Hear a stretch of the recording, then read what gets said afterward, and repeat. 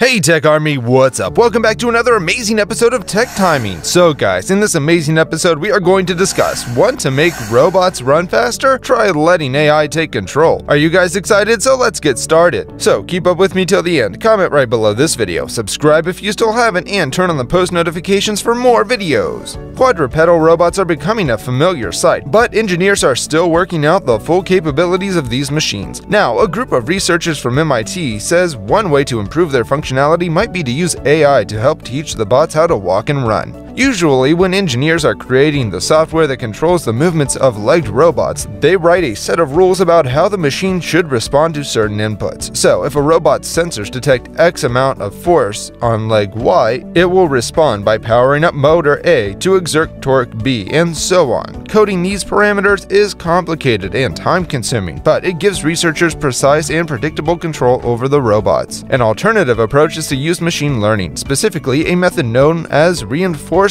learning that functions through trial and error. This works by giving your AI model a goal known as a reward function, e.g. move as fast as you can, and then letting it loose to work out how to achieve that outcome from scratch. This takes a long time, but it helps if you let the AI experiment in a virtual environment where you can speed up time. It's why reinforcement learning, or RL, is a popular way to develop AI that plays video games. This is the technique that MIT's engineers used, creating new software known as a controller for the university research quadruped, Mini Cheetah. Using reinforcement learning, they were able to achieve a new top speed for the robot of 3.9 meters per second, or roughly 8.7 miles per hour. You can watch what that looks like in the video below. As you can see, Mini Cheetah's new running gait is a little ungainly. In fact, it looks like a puppy scrabbling to accelerate on a wooden floor. But according to MIT PhD student Gabrielle Margolis, a co-author of the research along with postdoc fellow Guy Yang, this is because the AI isn't optimizing for anything but speed. RL finds one way to run fast, but given an underspecified reward function, it has no reason to prefer a gait that is natural looking or preferred by humans. Margolis tells The Verge over email. He says that the model could certainly be instructed to develop a more flowing form of locomotion, but the whole point of the endeavor is to optimize for speed alone. Margolis and Yang say a big advantage of developing controller software using AI is that it's less time-consuming than messing around with all the physics. Programming how a robot should act in every possible situation is simply very hard. The process is tedious because if a robot were to fail on a particular terrain, a human engineer would need to identify the cause of failure and manually adapt the robot controller, they say. By using a simulator, engineers can place the robot in a number of virtual environments, from solid pavement to slippery rubble, and let it work things out for itself. Indeed, the MIT group says its simulator was able to speed through 100 days worth of staging, walking, and running in just 3 hours of real time. Some companies that developed legged robots are already using these sorts of methods to design new controllers.